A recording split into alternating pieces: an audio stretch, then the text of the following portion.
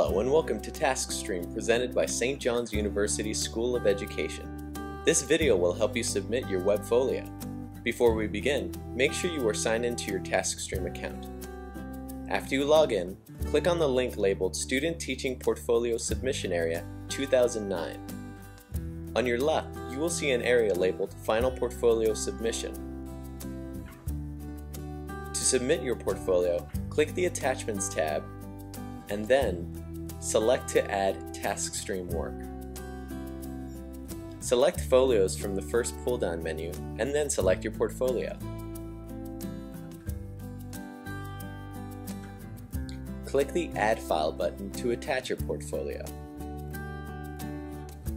When it is uploaded, click the Save and Return button.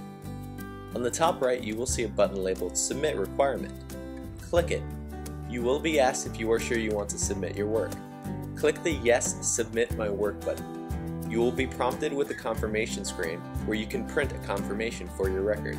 If you ever want to edit your work, you must copy your webfolio.